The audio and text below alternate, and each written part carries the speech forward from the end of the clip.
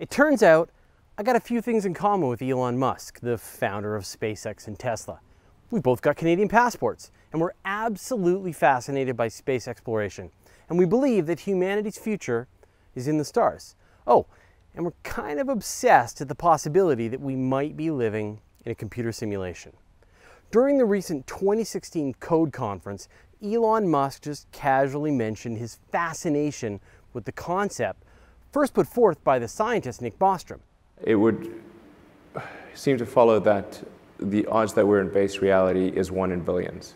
Apparently, Musk has brought up the argument so many times he's banned from discussing it in hot tubs. Now, I haven't received any bans yet, but I'm sure that's coming. The argument goes like this. Advanced civilizations, such as our own, will develop faster and faster computers capable of producing better and better simulations. You know, how The Sims 2 was a little better than The Sims 1. Now, The Sims 3 was sort of a crappy money grab, but The Sims 4 was a huge improvement. And, well, imagine The Sims version 20, or 400, or 4 million. Not only will the simulations get more sophisticated, but the total number of simulations will go up. As computers get faster, they'll run more and more simulations simultaneously. You'll get one mediocre simulation, and then a really great simulation, and then thousands of great simulations, and then an almost infinite number of near-perfect simulations. Nick Bostrom calls these ancestor simulations, which means that for all the beings living in all the realities, the vast majority of them will be living in a simulation.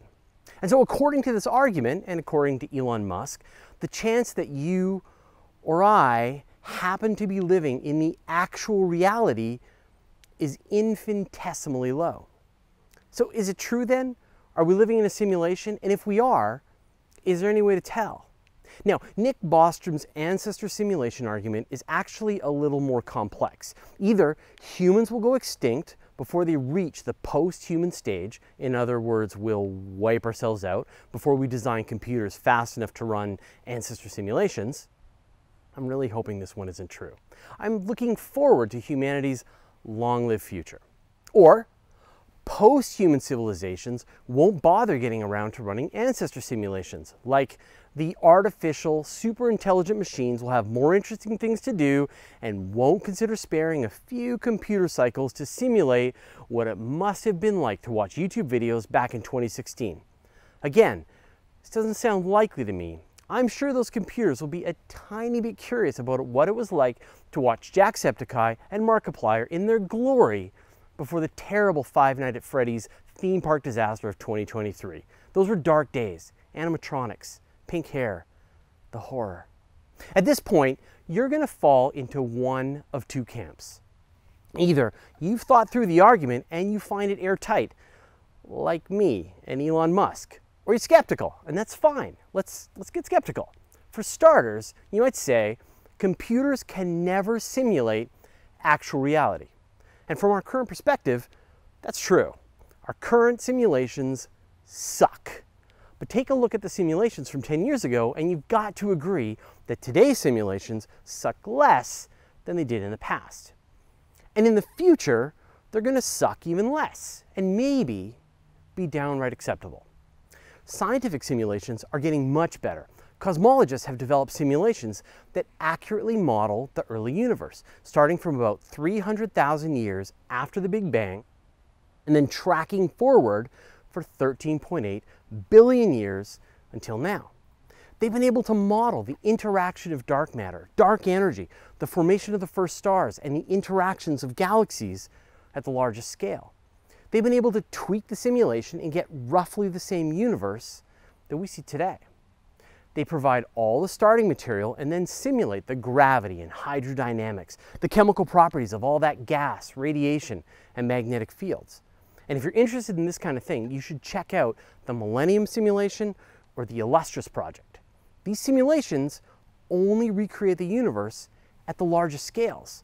But I'm sure you can imagine a time when they get better and better, capable of simulating planetary formation and maybe the beginnings and evolution of life. If an advanced civilization ran hundreds, thousands, or even billions of these simulations, making them more and more advanced. Who knows what they might come up with? Now, could we know if we're actually living in a simulation? And the answer is maybe. Now, you might be amazed to know that scientists have worked out a few tests to try and get an answer. The first thing to consider is that a simulation can never match the processing power of the reality it's trying to simulate.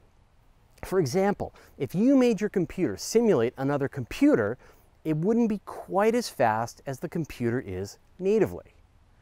A simulation would need to take shortcuts, use compression and other tricks to make it seem like it's reality, sort of how a television show uses a facade of a building, or a cozy living room. There's nothing behind the door but a soundstage. In theory, it could be possible to detect these tricks from within the simulation. And a team of researchers from the University of Washington have proposed that there might be an underlying grid to the universe visible in our observations. They propose that the observed energy limitations of ultra-high energy cosmic rays might reveal the resolution of the simulation. Of course, if the simulators are super intelligent enough, they'd have thought of that and fixed the simulation to account for it, or went back to a previous save file once the simulatees figured out reality. They should have insisted on Iron Man mode. The reality is that there's no way we can ever know if we're actually living in a simulation or we're the real reality. We just need to live our lives as if we're real until better evidence comes along, or our simulations get so good their inhabitants start questioning their own existence. Now, as long as you're not actually in a hot tub with Elon Musk, feel free to argue about whether or not we're living in a simulation. What strong reasons do you have to believe that we are? Why do you think that we aren't? I'd love to hear your insights. In our next episode, we wonder, does our galaxy have a habitable zone? What's that about? Oh, and make sure you stick around for the blooper. Did you enjoy this video and the headache that it caused? We'll give a big thanks to the 587 amazing patrons who helped us make these videos even happen. Join our community. You'll get advanced access to all our videos, see extras and bloopers, and I'll remove all the advertisements from Universe Today. And now I'd like to thank Abdulaziz Alamadi, Henry Riley, Jackie Maynor, George McGinn, and the rest of the members who support us in making great space, astronomy content. You want the action? Go to patreon.com/universetoday. As computers get faster, they'll run more and more simultaneous.